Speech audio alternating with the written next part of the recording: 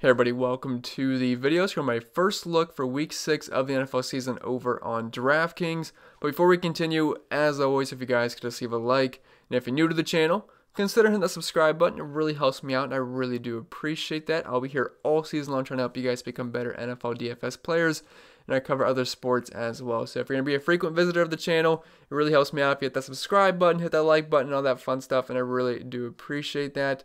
And if you don't follow me over on social media, the handle is in the bottom left-hand corner of your screen.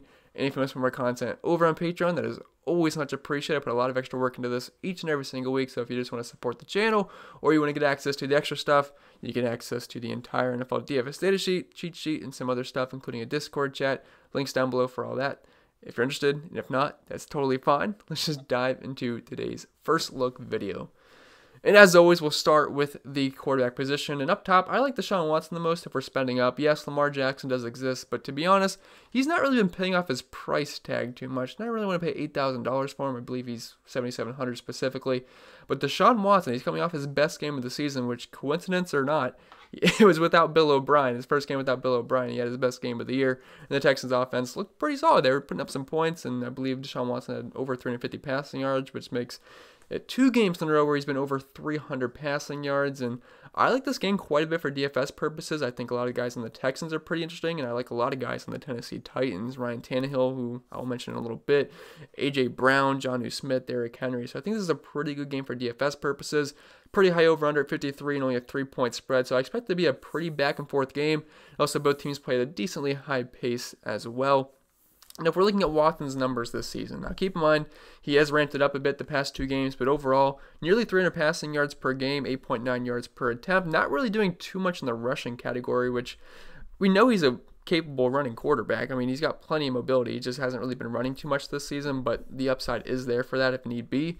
In the Titans, they're 19th DVOA versus the pass currently, only allowing 20.6 DraftKings points per game to quarterbacks, which is exactly mid-pack, as that's 16th.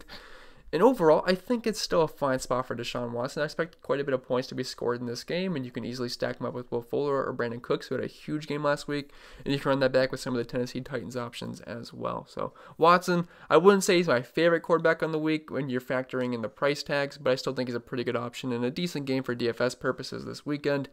Dropping down to Matt Ryan, 6,600, who he's been absolutely abysmal the past few weeks. And look, the guy is awful without Julio Jones. I think we learned our lesson last week. I did like Matt Ryan last week mainly because of the price and the matchup, and it just didn't really work out. He's been pretty bad, and no Julio Jones definitely caps his upside.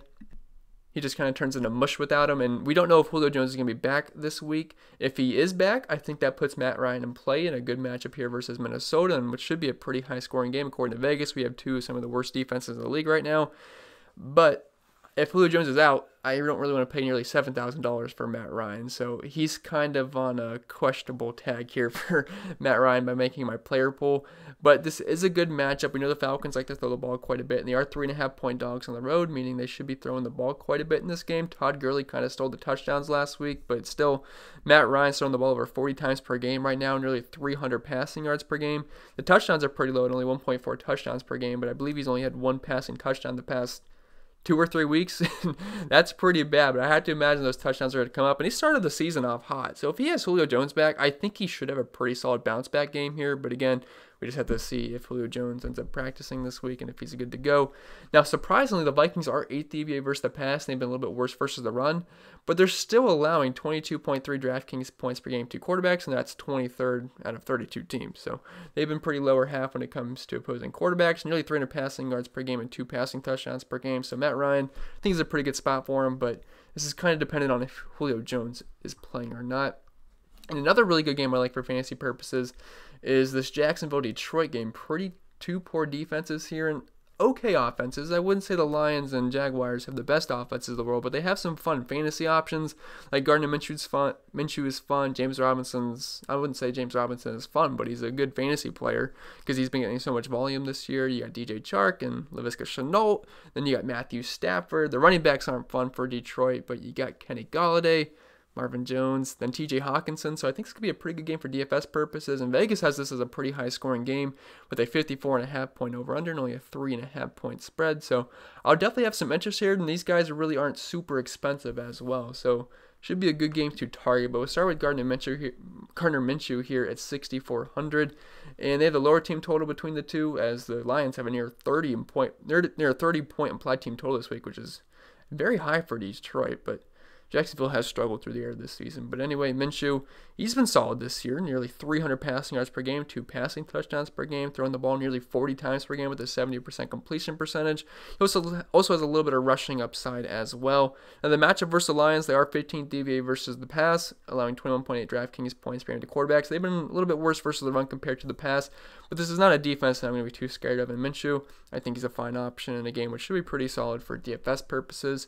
Although, if I had to pick between the two, I'm going to side with Matthew Stafford here just because Jacksonville is dead last DVA versus the pass this year. We saw Deshaun Watson have a really strong game versus them last week, and it's just a good spot. They have a team total nearly 30 this week, and he's only 6,300. I like pairing up with Kenny Golladay and also TJ Hawkinson as well. You can always run that back with someone on the Jaguars. But Stafford, numbers this year aren't crazy good. Only 254 passing yards per game, 2 passing touchdowns, 60% completion percentage, but still the matchup is what's going to get me here. They're 32nd DVA versus the pass, the Jaguars that is, and they're allowing 24.1 DraftKings points per game to the position. So I like the spot here for Matthew Stafford. I like what Vegas is telling us, that the Lions should be getting a lot of points scored in this game, and I wouldn't say their run game's that good, so I expect a lot of this to be done through the air. And I think Matthew Stafford could have a decent 2, 3, maybe 4 touchdown game. So I like that price tag for Stafford. Kirk Cousins, 6,100. So it started pretty ugly for the Vikings if you're watching the Monday Night Football game. Or no, sorry, that was the Sunday Night Football game. So Thielen, he did absolutely nothing in the first half, and then he ended up having 2 touchdowns, nearly 100 yards, and nearly 30 fantasy points. It ended up being a pretty solid day. And Kirk Cousins, he draws a very, very soft matchup here versus Atlanta, which has been one of the worst teams in the league versus the air this season.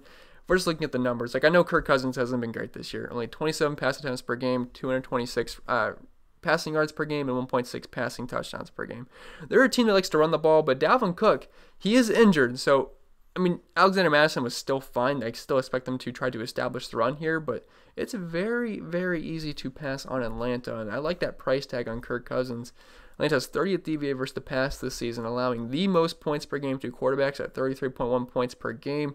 345 passing yards per game and 3 passing touchdowns. So Kirk Cousins, I know he's never an exciting roster, and this is a run-first team for the most part, but he's only 6,100. And if you're going to pair him up with Thielen, it's not going to absolutely break the bank because he's not that expensive a quarterback. And you could always run that stack back with someone. You can even use Justin Jefferson as well. You could always run that back with someone like Julio Jones if he happens to be in, Calvin Ridley. I was going to say Hayden Hurst, but I don't really want to say Hayden Hurst, or maybe someone like Russell Gage.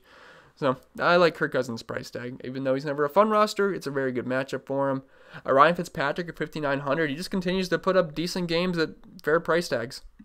And the Dolphins actually have a pretty high implied team total this week at nearly 29 points, and they're 9.5 point favorites at home versus the Jets. We know how bad the Jets have been this season. And looking at Ryan Fitzpatrick's game log this year, besides week 1 versus New England where he had 8 points, he's been great. 27, 25, 26, and 30. And that's he had 2 soft matchups versus Seattle and Jacksonville, but he's played the 49ers and the Buffalo Bills as well. And I know he struggled versus the Patriots, but still, $5,900 versus the Jets, that's a pretty good price tag. I don't mind that. I think that's fine in cash games. He's averaging 270 passing yards per game. He's also got a bit of a rushing floor as well. He's averaging 26 rushing yards per game with nearly half a rushing touchdown per game as well. It's a pretty high completion percentage, actually the highest of all these guys here. So Ryan Fitzpatrick, $5,900. I don't mind that at all versus Jets defense, which is not very good. They're 31st DVA versus the pass and allowing over 20 DraftKings points per game to the position. So Fitzpatrick, I don't mind that spot at all for the price tag. And also at a similar price tag, we have another Ryan here, and Ryan Tannehill at 5,900. And I feel like his font's a little bit lower. But anyway, he's in a good spot here versus Houston.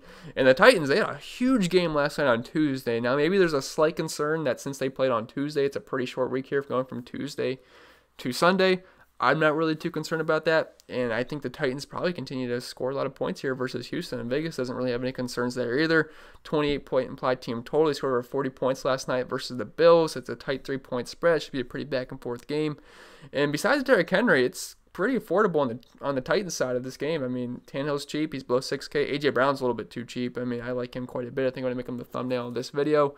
Derrick Henry's expensive, but Jonnu Smith isn't terrible price-wise. So I don't think Ryan Tannehill is a bad play at all. And if you're looking at his numbers this season, I mean, 250 passing yards per game, nearly 2.5 passing touchdowns per game. He also has some rushing upside as well. He had that nice rushing touchdown last night. Now, the matchup versus Houston, they are allowing only 19.2 DraftKings points per game to quarterbacks, and they're 11th DVA versus the pass, but like Vegas isn't really giving up too much respect here for Houston's defense. And I know Derrick Henry can certainly do a lot of damage in this game. I do like Derrick Henry quite a bit. But Tannehill, he just, since last year, since week 7 when he took over, he's been very, very solid. One of the more higher rated quarterbacks, especially over on PFF as well. So Tannehill at that price point, I think it's actually a pretty solid spot. And I think it's kind of a toss-up if you want to use Ryan Fitzpatrick or Ryan Tannehill. I'd say if you're using Derrick Henry, it's probably not the best correlation to run it with Ryan Tannehill. So if you go with the Derrick Henry route, you could use Ryan Fitzpatrick. If you go the Tannehill route, maybe you skip out using Henry and go with another running back. And with that being said, we can move on to the running back position, which there's quite a few good spots here. I'm going to start with the guy I was just talking about, Derrick Henry at $7,300. We know we're going to go with him every single week. We're going to get high volume, and he's going to do good things on the field usually. Now, he didn't have a great game yardage-wise last night, but he still found the end zone 2 times, which is something Derrick Henry can do. It's very hard to stop this guy on the goal line, and as long as the game goes on, it's just harder and harder to tackle this guy. And I don't know if you guys saw it, but I'm sure you did. But he just absolutely threw Josh Norman last night. That was insane. But anyway, I like Derrick Henry. This is a good matchup versus Houston. They've struggled more on the ground so far than they have versus the pass this season. They're 3-point favorites at home with a 28-point implied team total. He's going to get you around 30 touches here in Houston. They're 26 DVA versus the run, having 30.2 DraftKings points per game to running backs and 140 rushing yards per game. So I like the spot for Henry here. And if you want to make him your RB1 in this slate, I would say go for it. Aaron Jones is also on this slate, but don't love the matchup versus Tampa Bay. They've been pretty tough versus running backs, but he's kind of matchup proof. He's a capable pass catcher, but I kind of like Derrick Henry just a little bit more at 7,300. Alexander Mattison, 7,200. Dalvin Cook got hit with an injury on Sunday Night Football, and Mattison took over, and he looked pretty good. As he had 20 carries, 112 yards, didn't get to the end zone, but he caught 3 balls on 3 targets. And don't keep in mind, that wasn't a full game of work for Alexander Mattison. Dalvin Cook was playing, but he did get hurt. Now, it's not completely concrete that he's going to be the starter. There's a slim chance Dalvin Cook could play, but I think everything is pointing towards Alexander Mattison just taking over as the RB1 for the Minnesota Vikings this week, and it's a pretty good spot here versus Atlanta. Atlanta has been worse versus the pass compared to versus the run. As you can see, 10th DVA versus the run, but still allowing 30 DraftKings points per game to running backs, which is bottom 10 in the league. And they also really struggle versus pass-catching running backs, which Madison, he's a fine pass-catching running back. We saw him caught 3 balls last week, and I mean, he's going to be RB1 on the team that likes throwing the ball quite a bit. 29 implied team total here for the Vikings. They're playing at home, 3.5-point favorites. So yeah, you can send me up for some Alexander Mattison. I know it doesn't feel great spending up that much for him, and DraftKings did a very good job pricing him up alongside Dalvin Cook. But even given the price tag, you can make a case for him being the best running back play on the entire slate as long as Dalvin Cook is out. Mike Davis, $7,000. He just continues to have good games every single week. And it sounds like CMC is not going to be back this week. I mean, we had some... I felt like we all thought he was going to be back this week, but he was not practicing today, and it's kind of pointing towards him being out a week, which I don't think the Panthers are going to mind too much. Just let him rest up. And Mike Davis, I mean, the guy is just a hard runner. He's just very good every single week. And the thing we love most about Mike Davis is that he's a very capable pass catcher. I was looking at his target numbers the past 4 weeks. And keep in mind, in week 2, he wasn't even the starter for the full entire game, but he had 8 targets in that game, 9 in week 3, 6 in week 4, and he had 10 targets last week on 9 catches, and it was a great spot versus Atlanta. They do really struggle versus pass-catching running backs, and Mike Davis was just in a smash spot, and 15 points, 23, 22, and 29. He's just been fantastic for CMC, and I'm kind of wondering what they're going to do when CMC gets back. Obviously, CMC is going to be the starting running back and handle the majority of the workload, but in the past, it's just been CMC every single play. I feel like they might sprinkle in Mike Davis because he's been absolutely balling out and try to keep CMC fresh. I don't know, just a thought there. But anyway, I know he's getting priced up at $7,000, and this is not a good matchup versus Chicago, but also a little bit of revenge narrative there. But, I mean, his pass-catching ability just gives him such a high floor. I feel like people aren't going to be on Mike Davis too much this week because of the price point and the matchup, but I love what he's doing in the passing game right now. He's got a near 20% target share, a 28% weighted opportunity share, and the guys look great. So I know the matchup's not great here for Chicago, only allowing 23 DraftKings points for running backs and 17 DVA versus the run, but I still think Mike Davis is certainly playable due to that pass-catching ability. James Robinson, 6,800, a bit of a disappointing game last week for him, but it's a good spot here versus Detroit if you're looking at their numbers. 31st DVA versus the run, allowing 33.3 DraftKings points per game to running backs and nearly 150 rushing yards per game as well. And Robinson's also involved in the passing game with nearly 4.5 targets per game and nearly 40 receiving yards per game as well. So Robinson, I think he's a fine, I would say GPP play over cash. I don't feel like many people would want to play James Robinson in cash games, but I love the spot here for him, and there should be a lot of points scored in this game. And Robinson, he's one of the better running backs on the season, just consistency-wise, because he's going to get volume each and every single week, and you can't say that about a lot of running backs. Then dropping out Jonathan Taylor, he's 6,400. He gets a good spot here versus Cincinnati, who we know just doesn't have the greatest defense in the world. But I got to be honest, Jonathan Taylor has been a bit disappointing. I expected much higher things from Jonathan Taylor. But the matchup versus Cincy, it's fine. They're decent favorites at home here, 8-point favorites with a near team total of nearly 28. He's getting 15.5 rushing attempts per game, only 2.5 targets per game. But look, Cincinnati, okay, so they're only allowing 24.8 DraftKings points to running backs. So they're 22nd DVA versus the run and allowing 131 rushing yards per game. So Jonathan Taylor, 6,400. I think he's in a pretty good spot, and I like that price point. He's getting a little bit too low, because if we're looking at a salary the past few weeks, it's been at 7,000, 6,600, and 6,200. So it was actually a little bit cheaper last week. I was thinking it was a little bit higher, but still I think that price point is fine, is 6,400. And I like the spot versus Cincinnati. It's a softer spot than it was versus Cleveland last week. David Montgomery, 5,800. He gets the dream matchup versus Carolina. That's the team that's been absolutely awful versus running backs so far. They're going to have the most DraftKings points per game to running backs. 29 DVA versus the run, but 37.4 DraftKings points per game to the running back position, over 100 rushing yards per game, and 1.6 rushing touchdowns per game. And they've been getting up some damage in the pass game to running backs as well, with nearly 9 catches per game to the position. So David Montgomery, we know he's a capable pass catcher. Now, if we're looking at his numbers on the season, only 12.6 rushing attempts per game. But the past 2 weeks, he's been pretty involved in the passing game. He had 8 targets last Thursday night. 8 targets, caught 7 of them for 30 yards. He just kept getting dump-offs from Nick Foles all game. Then he had 6 targets the week part of that versus Indianapolis. And this is a great spot here versus the Carolina Panthers. And they are 2.5-point dogs, but I think David Montgomery for the 800 should be able to pay off his price tag as long as he gets into the end zone, which there's usually a good chance of a running back getting to the end zone versus Carolina. The Myles Gaskin, 5,400. Never a fun play to play Myles Gaskin, but he's getting volume each and every single week, around 20 touches, and he's involved in the passing game as well. He's getting 5 targets per game. They're also 9.5-point favorites at home versus the Jets. They have a team total of nearly 29. And if you're looking at how the Jets have been versus the run this year, 9th DVOA, but allowing 31.5 DraftKings points per game versus running backs and 110 rushing yards per game and over a rushing touchdown per game. So Gaskin, he's fine at 5,400, like that price point. And it's mainly just a volume and matchup play for the most part. Then we'll move on to the wide receiver spot. We got a bunch of high volume guys up top here in Devontae Adams, Adam Thielen, potentially Julio Jones, and Kenny Golladay. And really, pretty much all these guys get quite a bit of volume. But anyway, we'll start up top with Devontae Adams at $8,000. We thought he was going to play 2 weeks ago, but he should be 100% here. They said he's not going to play until he's 100%, and he took the week off when it sounded like he could have played 2 weeks ago. Then he had the bye week. So I'm assuming Devontae Adams is fresh and good to go. And if that's the case, he's pretty much going to be your wide receiver 1 on any single slate given his volume. Aaron Rodgers has been tremendous this season. Like, he is playing out of his mind, which is awesome to see because I'm a big Aaron Rodgers fan. But you gotta like Devontae Adams here. I know it's a bit pricey, and the matchup versus Tampa Bay is not great. They do have a pretty strong defense. They're 4th DVA versus the pass, only allowing 36.1 DraftKings points per game to wide receivers. But it's Devontae Adams. He's getting 10 targets per game, nearly 100 receiving yards per game, a 30% target share. Keep in mind, he pretty much sat a half versus Detroit quite some time ago, so his numbers can be skewed a little bit as well. So Devontae Adams, assuming he is fully good to go, which it sounds like he is, he's pretty much the wide receiver 1. But he's definitely not an absolute must-play. Now, Adam Thielen, 7,300. Love the spot. I'd probably side with Adam Thielen over Adams just because he's a little bit cheaper, and I love this matchup versus Atlanta. Atlanta sucks versus wide receiver. It just happens every single week. We saw DJ Moore and Robbie Anderson both have really good games last week versus Atlanta, and Adam Thielen, he's coming off a huge game versus Seattle, which is the team that's actually worse versus wide receivers, but still, Atlanta's pretty close.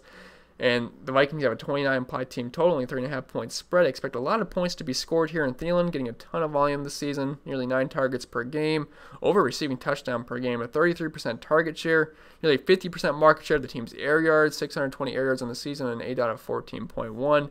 And the matchup, he's also got a huge wide receiver versus cornerback matchup according to PFF this week, but They're 30th DVA versus the pass, allowing 44.6 DraftKings points per game and 215 receiving yards as well. So Adam Thielen in a great spot here, and I love that. I was going to say I love that price tag, which I don't love the price tag, but I like the discount you get off of Adam Thielen. Julio Jones, this is just depending on if he's going to play or not, obviously. If he plays, he's only 6,700, and we'll have to see if the injury is going to hold him back in the game a little bit. But don't forget, all the way back in week 1, when he was somewhat healthy, he had 12 targets in that game and had 9 catches for 157 yards. So if he's going to go like that price tag, it's a good matchup here versus Minnesota. They've just been a pretty struggling defense so far this season. They're allowing 45.6 DraftKings points per game to wide receivers, which is 27th. And nearly 200 receiving yards per game, and nearly 2 receiving touchdowns per game as well. So Jones, if he's good to go, I like him, but it can be a bit of a risky option there.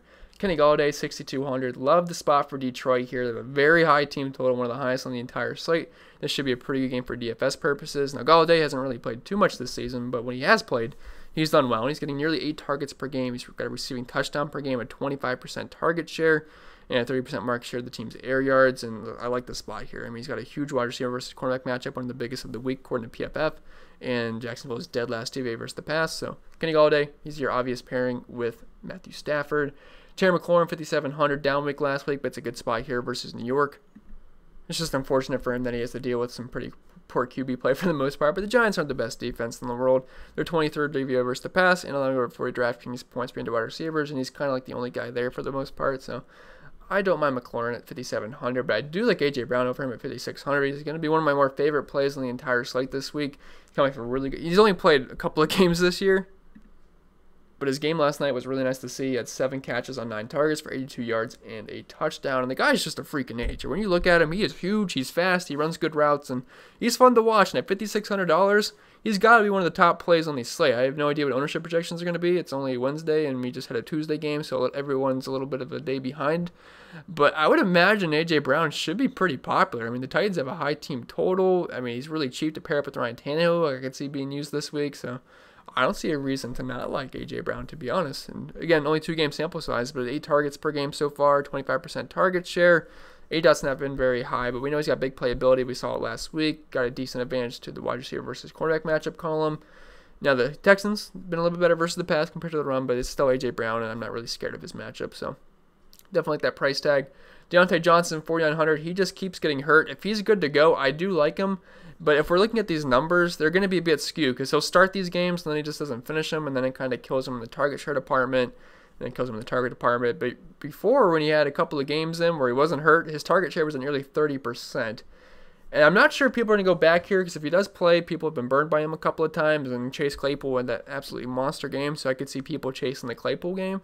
But if Johnson's good to go, I like him pretty much the most out of all these Pittsburgh wide receivers. He's also the cheapest at 4,900, and it's a good spot versus Cleveland. They have a decent defense, but they still give it up to wide receivers quite a bit, and their defensive line's kind of like their that's like where they excel at. The secondary, they have Denzel Ward, but it's been a bit shaky for sure, and that definitely shows up in these numbers here as they're allowing nearly 50 DraftKings points per game to wide receivers, which is 30th, and over 200 receiving yards per game and nearly 2 receiving touchdowns per game. So Johnson, if he's good to go, he should get you close to double-digit targets, and he's only $4,900. So, and Big Ben typically just plays very well versus Cleveland at home. So, and then we have 2 punt options here in Bird and Mooney. I mean, if you need pure punt plays, I don't really think you have to go down this deep this week because there's plenty of other value plays or guys that we just don't absolutely have to spend up on. But Bird, he's been getting sufficient volume. I believe he had nearly 10 targets last game, and Cam Newton should be back, which is obviously a boost to this offense overall. He's getting 5.5 targets per game right now, a 17% target share,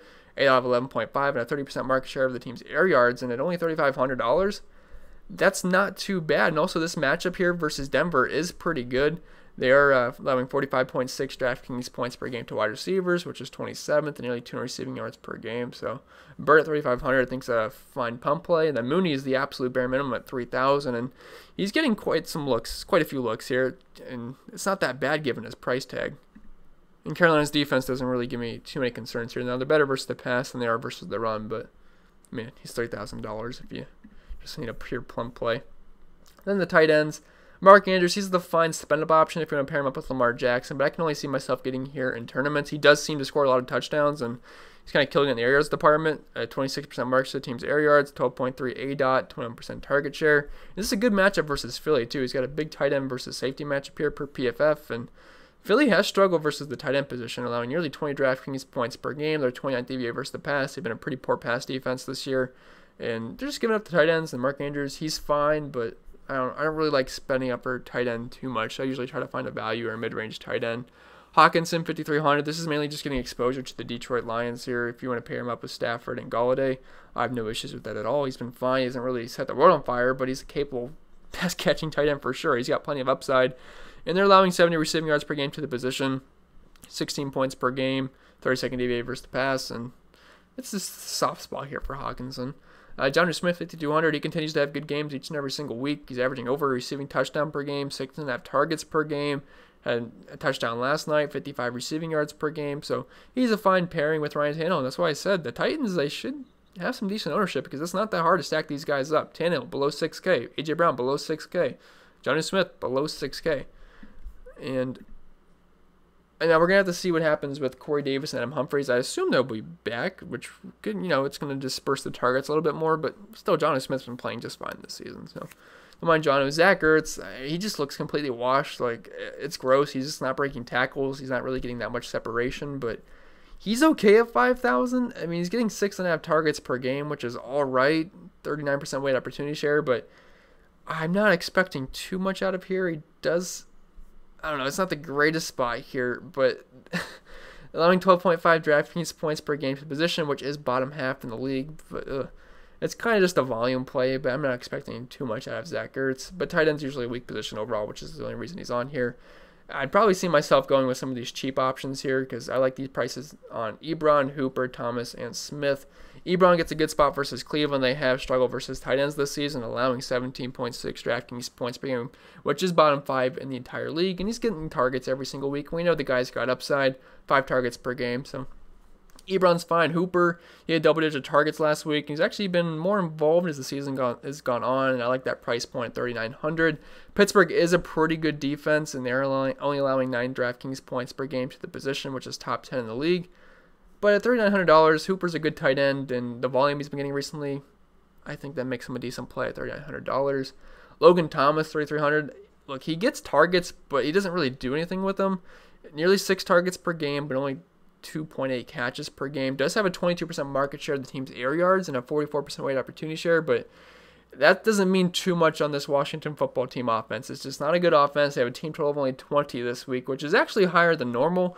And it's a good spot versus the Giants, but he's only on here because of the price point. He's dirt cheap, but even the Giants haven't been bad versus tight ends, though. Only 8 DraftKings points allowed per game to the position, but he's there if you need a value play. And then if you want a really, really cheap play, he's only $2,500. And if we all played Troutman at $2,500, I feel like we could play some Irv Smith at $2,500. He had his best game of the year last week versus Seattle, and he actually had 5 targets, which was about equal to his season total in one game. But still had 4 catches for 64 yards and had a pretty decent game where he had 10 points. Now, I'm not saying he's a surefire thing. He's had multiple games of 0 points. But if he can get us a handful of targets, and it's a really good matchup versus Atlanta, if you're looking at their numbers versus tight ends so far this season, allowing 21.5 DraftKings points per game to the position, which is 3rd worst. So, and over a receiving touchdown per game. So Irv Smith, he might be able to just get you a sneaky touchdown. Only $2,500. Maybe if he gets you a couple of catches, I think you'll take it. Because if you spend $2,500 for a tight end, you can pretty much do whatever you want with your lineup, especially if you're going cheap at quarterback. So I think he's interesting as a pump play. And the defenses, they are what they are. Pick teams that are playing at home. They're favored, and it's pretty much what I did here. Now I believe I have the Ravens. They're not at home, but they're very expensive. But they're just a good defense, and Carson Wentz has been making some mistakes this year, so they're okay for the spend ups. The Patriots, the Colts, they're decent home favorites, and the Dolphins, 2,900. I could see them being popular. They're going up against the New York Jets, which I don't think anyone's too scared of the New York Jets. They have a 19-point implied team total, and they're 9.5-point favorites at home. I'm not saying the Dolphins' defense is very good, but they are cheap, and it opens up your lineup a bit. So that's pretty much going to be it for this video, guys. I hope it was helpful. If it was, make sure to leave a like, and if you're new to the channel, consider hitting that subscribe button. It really does help me out, and I really do appreciate that. We're like halfway to 7K, which is awesome, so I do appreciate all the support there. If If you want to follow me on social media, you can do that. If you want to support me on Patreon, links down below in the description. And yeah, that's pretty much it. If you have any questions, comment below, and I guess I'll see you guys in the next one.